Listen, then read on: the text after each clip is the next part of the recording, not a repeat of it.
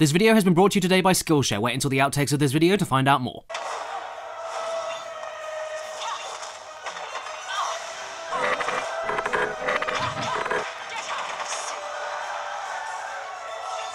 Yes! I finally unlocked every single Smash character and I beat Classic Mode with every single one of them. Plus it only took me 8 hours to realise you can skip the credit sequence. I think I'm ready to compete now. EA Sports. EA.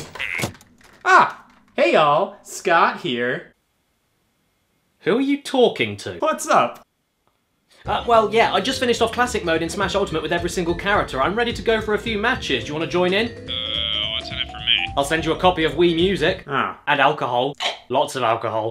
Great, so it's settled then. I hope you're ready for a Caddy, I don't want to play anymore.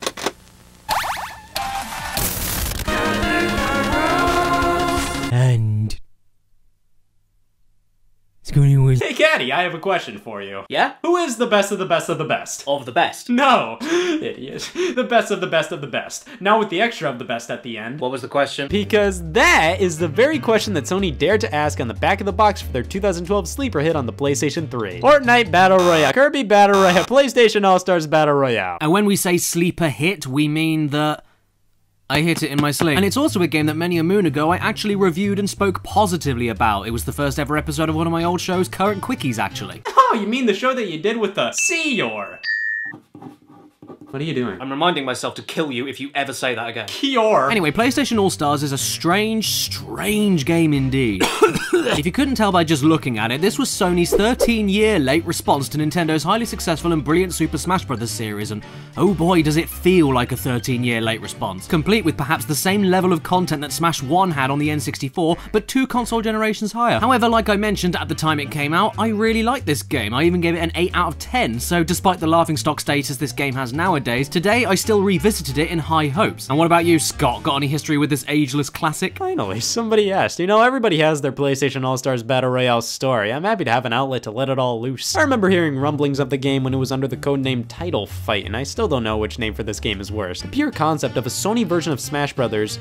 Was phenomenal. If any company had a legacy of characters to combat Nintendo's, Sony would lose, but they definitely had some of the most iconic characters in all of gaming at their disposal. I was still definitely interested to see where things were heading with the game. Just because it was a blatant copy of Smash Bros. Didn't mean it couldn't have been just as fun or interesting as Smash Bros. When the game finally released in late 2012, I saw that final roster and those somewhat mixed to positive reviews and said, "Oh, this game isn't as good as Smash Brothers." I bought the game for $5 used and it makes for a great shelf piece. Great, so let's get things started. It can't be that bad, surely. We boot up the game and... Update! What? Looks like we have to wait an extra 7 minutes before Battle Royale and Caddy. Well, goddammit. At least it's only an extra 7 minutes, though. Surely it'll be worth the wait after all that. PlayStation All-Stars Battle Royale. Ah, here we go, the main menu. Oh, wait, what's this? Knowing how to play will greatly improve the experience. Oh!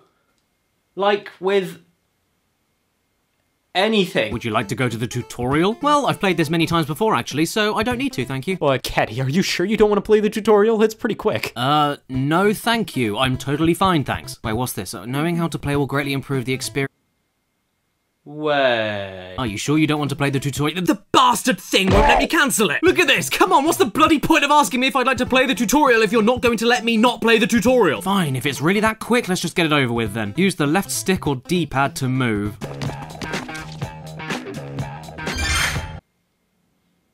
This is way too hard. Okay, well, aside from the obvious nonsense, to be fair, the reason they forced the tutorial on you is because the game is actually kind of all over the place with its controls. Moving around, jumping, grabbing items, and guarding works fine enough, but the barrier for entry for new players is way higher than something like Smash Bros. In Smash Bros, you move and jump with the sticks, guard and dodge with right trigger, and grab enemies or drop items with the left trigger and have 2 attack buttons. One for specials that also activates a final smash if you have one ready to go, and the other for standards, which also picks up and uses items. Along with this, using a special attack button with every different direction gives you a different attack, which usually have similar effects over certain characters depending on the direction. And using the regular attack button while jamming a direction on the stick gives you a powerful charged smash attack in that very same direction. Now, I know we just made it sound more complicated than Kingdom Hearts, but trust me, this all feels totally natural during the chaos of Smash Bros. It's really stripped back and you can figure out all of this stuff on your own because it just feels right. It doesn't overdo the controls to make sure that anybody can pick up and play it, but makes it responsive and fast enough that only a select few can master it. In PS All-Stars though, every character has completely random attacks with 2 separate special attack buttons that often don't correlate or have any logical reason to be partnered with the direction that you press, the only one remaining consistent being the attack button. This makes remembering even just a few of the unique attacks for each character much more difficult than it has any right to be. And when you're in the middle of something like this, that's bad. And not Michael Jackson bad.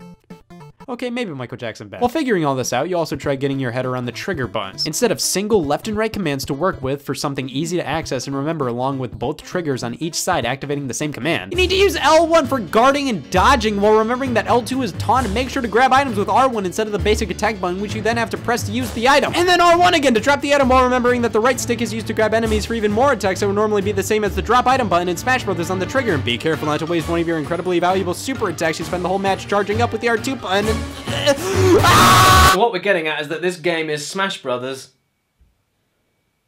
but worse. We're like 2 peas in a pod, aren't we? I hate peas. Okay, let's pull this back a bit. Here's the main menu again. Well, it's a menu.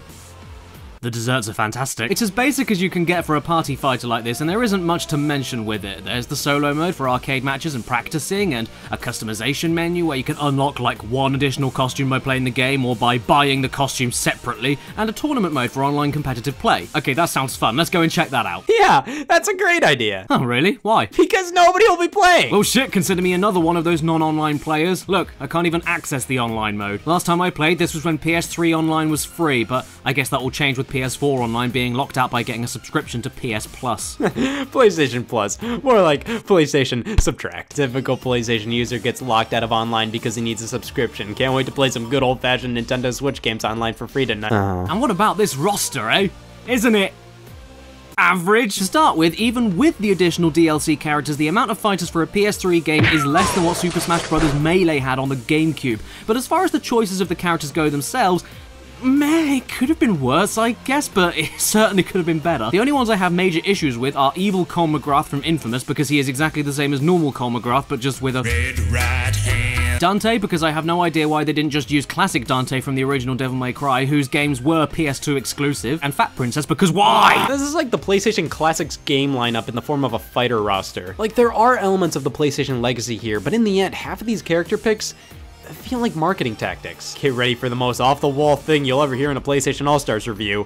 Compare this to Smash Brothers. In Smash Brothers for 3DS and Wii U, they picked Mega Man and Pac-Man as the 2 third-party characters in the base game. And even with Smash Ultimate, we have Simon Belmont. These picks didn't feel like marketing tactics, mainly because when they were added to Smash, none of these characters had huge games on the horizon. They were added because fans wanted them, and the pure legacy of the characters, not because of some new games they had coming out. You can play as new Dante in All-Stars. I also don't know why anybody would want to play as Big Daddy when in the intro he gets destroyed by Sackboy dropping a banana peel. Is that why Rapture is in complete ruin from all the Big Daddies sliding around into the walls from rogue banana peels? And what do you do when Nintendo takes your most popular character from another series? Use the other one that nobody liked. We've managed to avoid drowning. Well, okay, we can't play the game together online, so what can we do? I really don't care. Oh, thanks. Look, this was your idea. I'm just here to drink. Well, in that case...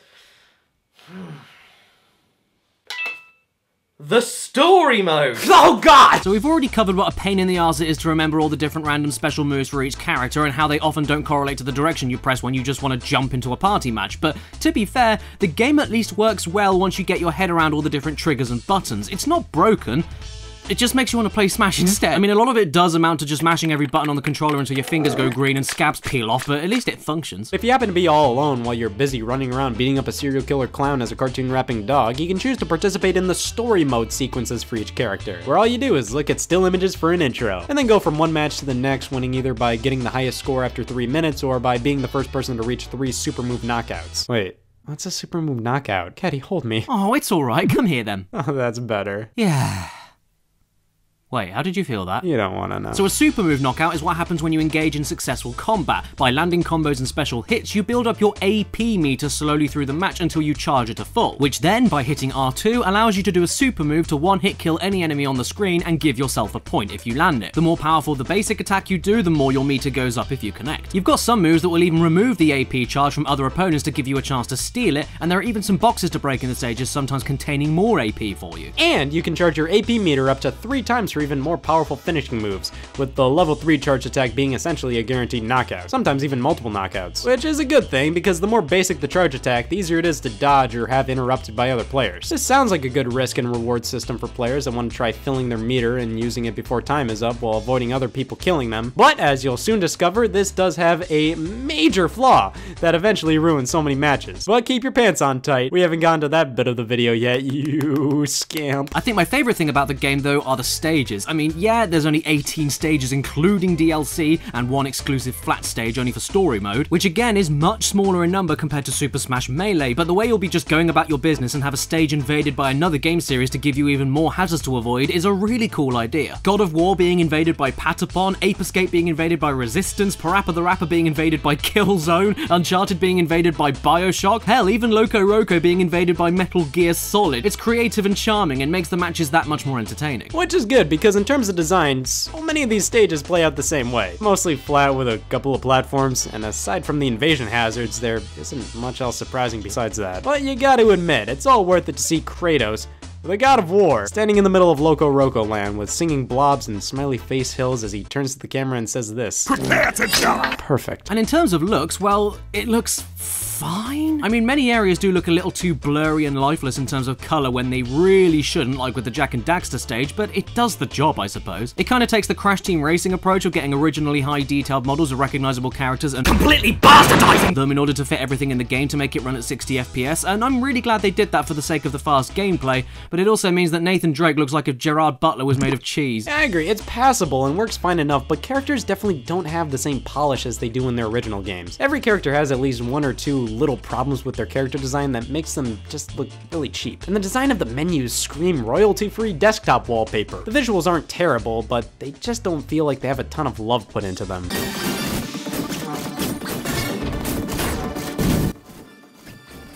Scott? Yeah, ScottTheWoz? the very same. ScottTheWoz with the tiny little schnoz?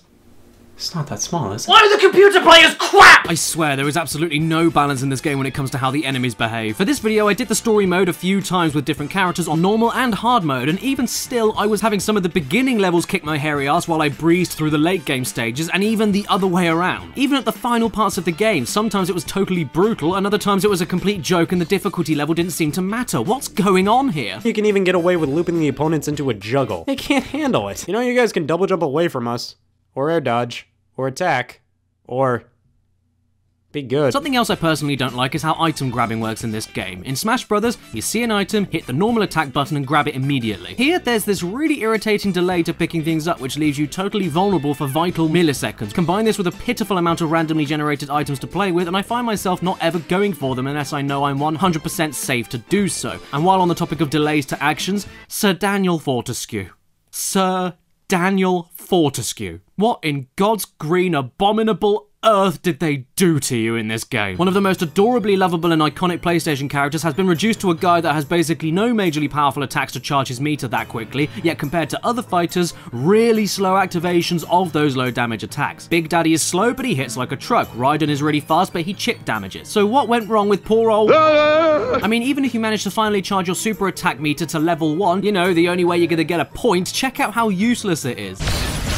How much more situational could that possibly be? This shows off a fundamental flaw in how the game actually plays. By relying entirely on types of attack that have to hit opponents to charge your meter, Sir Dan is not built for this kind of game because of how sluggish he is with attacks and how slowly his meter goes up, only to then have his only chance to get a point wasted by it. This then makes some characters like Sly Cooper broken in comparison, since his level 1 super attack is extremely fast, extremely wide, and extremely far-reaching. Plus, all of his basic and special attacks are fast, powerful, and varied for singular enemies and groups. You can rack up the points ridiculously fast with him while Sir Dan is left behind where he belongs, dead and rotting in the ground. And this brings us to the rival battles in the story mode and how much they suck because of this design choice. Now I hope you all listened to Scott when he told you to keep your pants on, because this is the bit of the video he was telling you to wait for.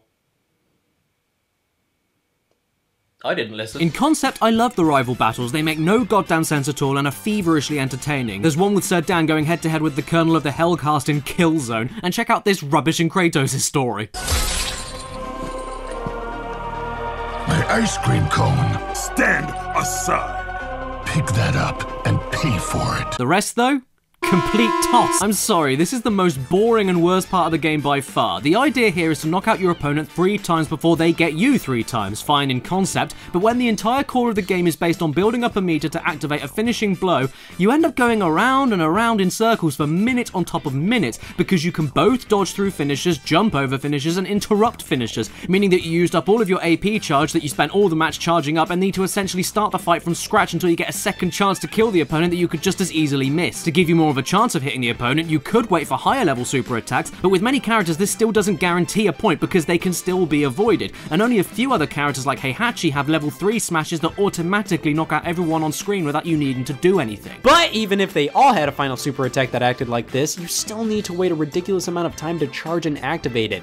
3 times in a row without your opponent getting you first. There's no tension to be had here whatsoever. It's not like, once again, Smash Brothers with its one-on-one fights, where it's never about how many hits you land or charging a meter to press another button and hope you get a point that determines the outcome of every match. Fighting and items in Smash Brothers only helps you win a match, but you still need to get your opponent out of the stage based on how well you attacked them with your body and other items that pop up to lower their weakness and make them more susceptible to flying out of bounds with your smash attacks, which, unlike PS All-Stars super attacks, can be done whenever you want, however many times you want. If you're really good, you can win a match of Smash while your enemy is at minimum percentage weakness and while you're on the highest percentage weakness, based on how well you can keep them off the center of the stage and force them out of bounds. And so if you're battling someone and both on ridiculously high level percentage weaknesses, it then becomes much easier for either of you to fly away with a pathetic attack, and you feel the pressure as you know that any moment one hit can end either of you. The whole mood of the match in Smash Brothers evolves as your weakness percentage goes up and forces you to think differently about how you attack and defend yourself as it all progresses. Here, you just beat each other up until a bar is charged, then hope you hit the other person and repeats. That's the only dynamic at work here, since it's the only way to gain points.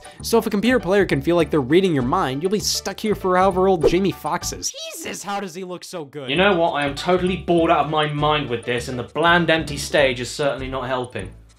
I'd rather listen to James Hetfield singing Mary Poppins. Bring the bears!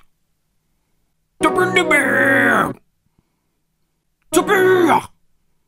To bear! To be the bear! This then takes us to the final boss of arcade mode. What's he called? Oh, right. Huh. Polygon Man. I mean, yeah, he is a load of polygons. What else would you call him? At least he isn't as unimaginative as Teapot. Well, actually, Caddy, did you know this guy was Sony's first original mascot for the PlayStation 1? He was rejected by PlayStation creator Ken Kutaragi after he didn't like how he was shaded, and then ended up being replaced by other PlayStation mascots, much like some of the fighters you can play as in this game. So wait, he's the final boss in this game because PlayStation rejected him for literally any other character, and he's all pissed off about it and wants to get rid of all the other mascots.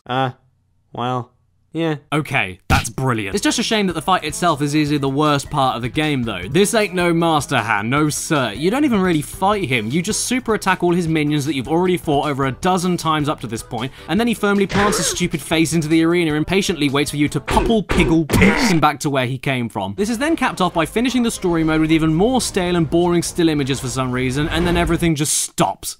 What a weird game. And for some bizarre reason, for that extra cherry on the cake of mediocrity, recording any footage of this game longer than half an hour long glitched up my Elgato software and caused it to process the recording for an hour longer than what it would usually take otherwise, meaning that between each story mode, I was stuck and unable to do anything with the game until it finished. Is Isaac Clarke pooping alphabeti spaghetti? Now I do know this is most likely a problem with the HDMI splitter I have for my PS3 to bypass the HDCP settings so I can record from my PS3 in the first place, but I'm gonna pretend it's the game's fault because that's funnier. And after all of this, I go to record another story mode to see more awkward still images, fight the worst final boss in fighting game history, and then get told, How could this happen? None have beaten me until now. Why is he so surprised about that? He didn't even last a week before his own creators canned him. Furthermore, I've beaten him 4 times alone for this video. Is he missing a few polygons? Well, to be fair, Caddy, I'd be surprised if you beat me at something. Well, you know what, Scott? You're annoying. Do you know what else is annoying? Blood Clot. That's who you are. ScottTheWoz. Scott the Clot. To close off with something remotely positive though, well, I do really admire how the game released at the time with a cross-buy and cross-play feature for the PS Vita. This was an awesome idea, and it was also available with Sly Cooper 4 before Sony forgot the Vita even existed. I'm not bitter. You not only got a free downloadable Vita version of the game with the PS3 version, but also got the chance to battle other people on PS3 matches, but with your Vita. This is like prototype Nintendo Switch levels of cool. But in the end, that's all we'd both rather play on. the Nintendo Switch. I mean, yeah, we've joked and roasted this game for all it does pretty averagely and how blatant it is in trying to clone Smash Brothers, but with weird changes to the gameplay that make it slightly worse, but I personally don't think this is one of the worst things I've ever played. It's alright, but it's not something I have any interest in ever revisiting. And when all is said and done, even though I've been a huge PlayStation fan since I was 4 years old, I'd rather just play Smash Brothers, so I guess that makes the game a failure in my eyes, whatever the case. There's only so many times I can bitch slap the God of War, Heihachi Mishima, and a Big Daddy while playing as a kitten in Little Big Planet Land before I want to go back to Smash Ultimate and have babies with King K. Rool in his great golden tummy. PlayStation All-Stars wasn't a bad idea, far from it. Just because it's copying Smash Brothers doesn't mean it couldn't copy it well. With its stupid mechanics, bland presentation, and whatever character roster, All-Stars, while not terrible, will always be labeled as a poor man's Smash Brothers. Sometimes I look back on myself from a few years ago and think, why did I say that? Why did I do that? And giving an 8 out of 10 is definitely one of those things that I regret. I mean, it's not awful, but it's not particularly good either. I can't be too hard on myself, though. I mean, I actually liked Beyond Two Souls when that game first came out. That was a dark period in my life. Speaking of dark periods, I have to go to the bathroom. What, you think I know how to end the video after that?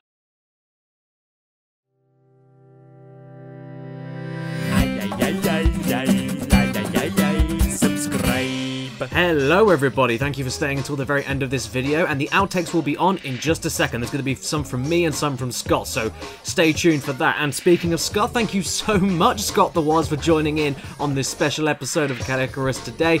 It's been a pleasure working with you, been watching you for a very long time. I'm honoured that you wanted to come onto the channel, so thanks so much for that, man. I'm going to link to him at the end of this video and in the description below, so go and check that out. And speaking of the description, there are some things in there that I would love to talk with you all about today. First though, a question. Do you want access to over 25,000 classes in anything you can imagine? Do you have any 2019 New Year's goals you'd like to accomplish but need a bit of help? Well then I highly recommend Skillshare, the sponsors for today's video. Skillshare is an online learning community that helps you fuel your drive for any hobby or even career that you can think of, including things like online marketing and even video editing right here if you were considering starting a YouTube channel but had no clue where to start. The ins and outs are all there for you, and with an annual premium membership of less than $10 a month in total, or well, there's other flexible tiers that you can choose from per month, you get unlimited access to any of these classes and can join in with the other 7 million plus people that are learning and fueling the creativity all over the world. And if you head to the first link in the description right now, my first 500 subscribers that end up clicking on the link will get a 2-month free trial. So first come, first serve. Have a go, have a look. Hopefully you like it, hopefully it'll help you. I really hope it does. Thank you again to Skillshare for sponsoring, and before I go, special thank you to every single person on the screen right now for supporting me via Patreon, and even more of a special thanks to the top tier supporters from last month. Omar2, Basil, Carl Hakkinen, Gamerman, I Have a Portal Gun, Exopaz, Matthew Hubble, Mills Kahai, Brandon, Binary Code, Kirsten B, Cyberpunk Symphony, Nicole Gennara, Nathan Young, Victor Patrick Bauer, Robert Alamsha, The Game Shed, Daniel Leon, Braden Kenny, Jake Delahaye 2008, Mitchell Reed, A.D. Thornton Smith, and Maximilian Ely. Thank you so much, every single one of you amazing people. What? What? Ah! Oh, you mean the show that you did with the... Well, in that case... Too soon. Waving it about in the air as well. Oh, you mean the show that you... Oh, you mean... Oh, oh God. Oh, the show you mean. Oh, you mean the show where you did... Oh, bleh. Oh, you mean the show you did with the Cyoar. I'm gonna say Cyoar. Great, so it's settled. I hope you're... Why am I looking... I'm not talking to the camera, I'm talking to Scott on the phone. Oh, you mean the show that you...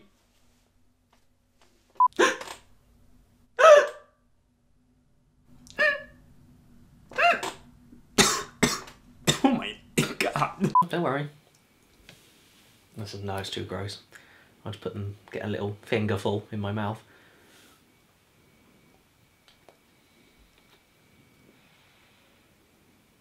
They're all stuck together, I can't get them. What? I've got stuff to stuck together, I can't get them out. Someone's peed in your mouth. No! Oh, I get it.